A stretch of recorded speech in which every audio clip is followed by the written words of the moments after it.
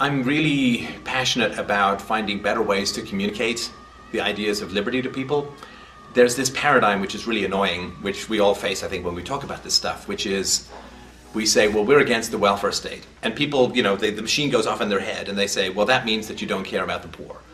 Or we're against Social Security, so then people think we want all old people to live on cat food because we're just callous Dickensian monsters or something. And so I really want to find ways that we can align ourselves with the goals of all just and reasonable people in society. We want the kids to get a great education, we want the old to live in dignity, we want healthcare to be affordable to people, but recognizing that just because people think that the state is sort of solving the problem at the moment, that's the only way or the best way. So really want to try and find ways that we can align ourselves with people's just and fair goals and show them that there are far better ways of doing it than the state. In fact, the state is about the worst way of doing it. The state is like taking morphine for a toothache. You'll feel better in the moment, but whatever's happening is going to get worse under the surface. Like that we're on the same side. We all want a just and fair and rational society. We want peace, we want good schools, we want healthcare, we want a general improvement in the human condition. What I try to do is I try and start with the moral principles that everyone accepts in their personal life, right? We all accept that non-aggression is a good way to get things done. If I want a job, I don't go kidnap someone's kids and say, give me a job and I'll release them. I mean, I go and I interview or whatever and try and, if I want to make a sale or if I want someone to have me come and speak at a conference, I don't, kidnap their cat and, all that kind of stuff. So the way that most people interact in their personal life is through peace and voluntarism and reason and argument and deal with the inevitable disappointments of rejection that voluntarism has. And what I'm trying to do in general is to get people to understand that ethics doesn't suddenly change when you go to the macro from the micro. So if the non-aggression principle is a good way to live in your personal life, it doesn't suddenly turn into the opposite when you go to the social level. The non-aggression principle is plumb line. It's valid all the way from the top to the bottom. It is a universal principle, which means there are no exemptions. But that's really hard for people because we've all been trained and conditioned to say violence is bad for us.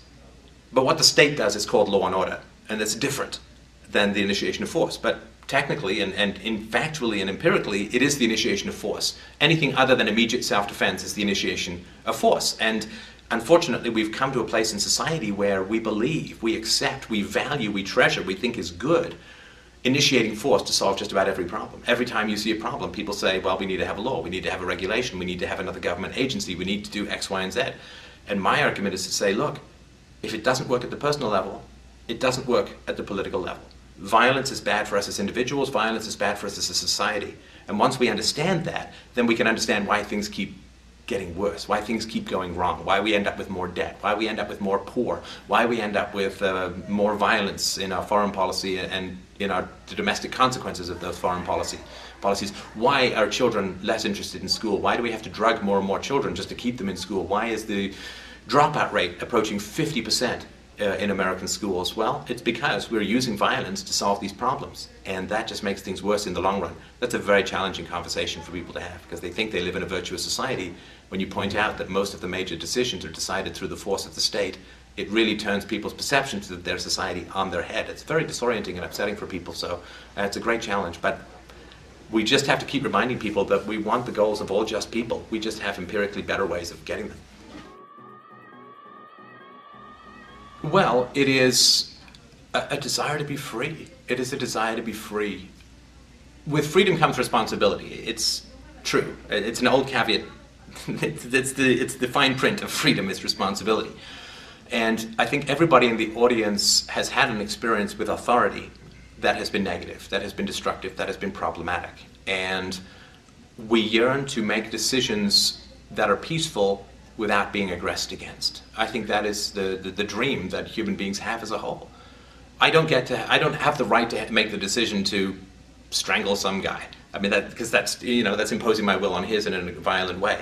But where I'm making a decision in my life that is not aggressing against anybody else, I yearn to have the freedom to make that decision, and I'm willing to accept the consequences if that decision goes badly. But I want to finally be an adult. I feel like in our society, you're never allowed to grow up. I mean, as a kid, you're told to go to school and you're told what to learn, you're not given many choices, and then you go to college where you're given curriculum and courses, and then you go into the workforce where you're told what to do, and then you've got all these regulations and laws and controls, and you're told what to do, and the tax code is like 3.5 million words long, and there are, I think last year there were 4,000 new regulations that came down that people have to obey, and it's like you're never allowed to make a peaceful decision that has no negative impact on somebody else. You're never allowed to make that decision as a free and sovereign adult. We're never finally allowed to grow up. We live in this Peter Pan world of micromanagement by everybody.